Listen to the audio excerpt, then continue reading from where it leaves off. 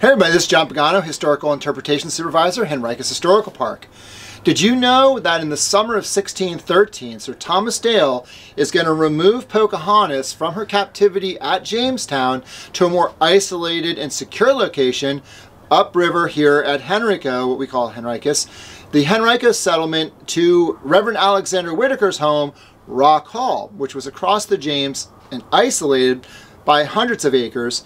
So it took Pocahontas out of the fort, a crowded fort at Jamestown, and gave her some security, and also for Sir Thomas Dale, who wanted to kind of lead this idea of bringing Pocahontas a Christian education, bring her under his control and to his own Reverend Alexander Whitaker.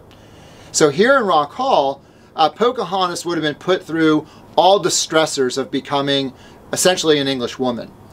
Physical stressors, emotional stressors, intellectual stressors. So if you really think about some of the details, she's going to have to switch to being an English woman, putting on English clothing. She's going to have to learn a horn book so that she has a written language, and in this case English, so she could read the Bible. That's so essential to Reverend Whitaker's work on the idea of Christian conversion.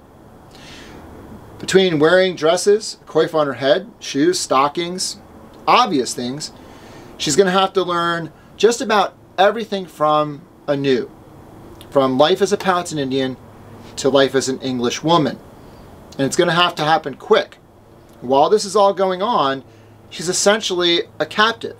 Not that Sir Thomas Dale or Reverend Whitaker has any plans or intentions on hurting her, but they have to get back with her father Powhatan on what's to become of Pocahontas' fate.